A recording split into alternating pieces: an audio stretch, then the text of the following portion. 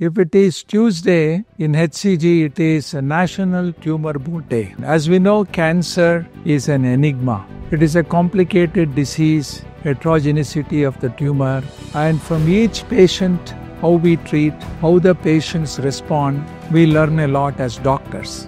In order to understand this, HCG has been unique in creating a National Tumor Board, where in this room we meet every Tuesday at 8:30, and all over the country our oncologists, nearly 350 to 400 oncologists also join. Here we discuss cases, patients' history, patients who have responded, patients who have not responded, what is the story behind the story, and analyze to see why this happened or why this particular thing did not work.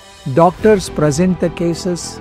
We have a panel where the panel discusses what is it the right approach or not, and what is the conclusion.